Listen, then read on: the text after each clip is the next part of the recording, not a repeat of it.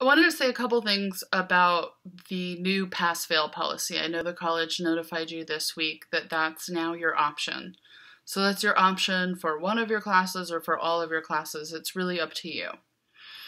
So if you're trying to figure out how to navigate that decision, of course you need to talk to your academic advisor, but I want to try to help you think about what's even going on and what this announcement means. So first of all, I want to say that to take that choice is not going to hurt you. It's not going to hurt you at Lafayette, and it is not going to hurt you as you apply for jobs, graduate school, law school, professional school of any kind. This is not going to be a problem. Taking courses pass-fail, first of all, is a really normal thing that people do during their time in college. Lafayette, under normal circumstances, offers the option, although I want to explain in a minute some of the differences, but it's not going to look bad on your transcript. And in fact, there are colleges all over the country that simply have done it across the board, have gone pass-fail. I think it's great that you have the option here, because if you have courses where you're doing really well and you are in a position in terms of health and resources and things like that to continue and earn the grade that you want, then you can take the letter grade. But if all of the things in this moment, illness, whether it's a coronavirus or not, it's a kind of hard time of the year where I often get sick. But of course, if you or anyone in your family has the coronavirus, it's going to be hard to finish this semester out, and so you should really think about taking the option, I would say, in that case. But it's also just a time where we're all experiencing a lot of anxiety. You sit down to work and your mind is just kind of blank. You read the same sentence over and over.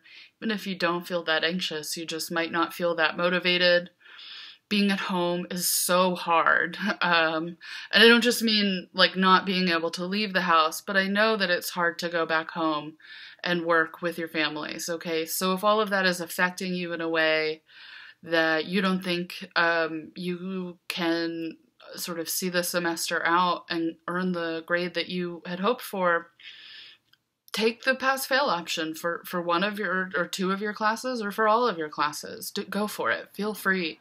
It's there for you to help you to finish college, right? To stay on track with your education and to take a lot of the pressure off. I think actually the reality is that many of you will do as good of work, or if not better work, if you take the pass-fail option, because it will take some of the stress away, and so it'll kind of be able to calm your mind and you can still keep working, all right? So take the option that's best for you right now. I know that in college you often are thinking forward toward where's college going to get you and those kinds of things, but I really want to encourage you that, first of all, that's not always the only way to think about college.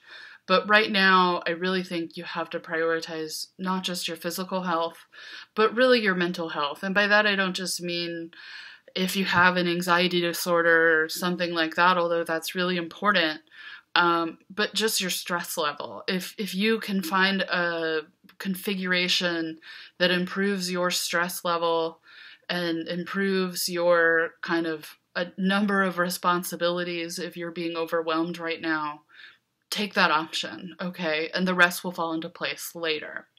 So normally, if you did pass-fail, the professor would have to sign off on it, so would your academic advisor, and you would have to do that during drop-out, the first 2 weeks of the semester.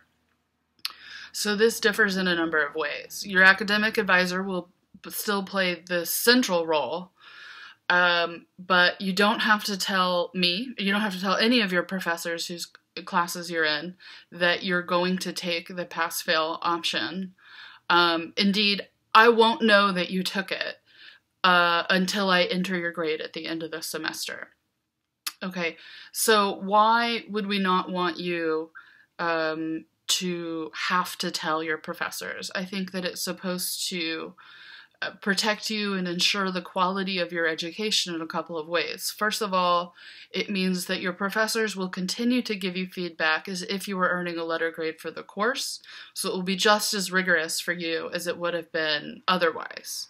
So that this helps us keep up that kind of continuity in learning that we've been talking about so much. What does it mean in this case?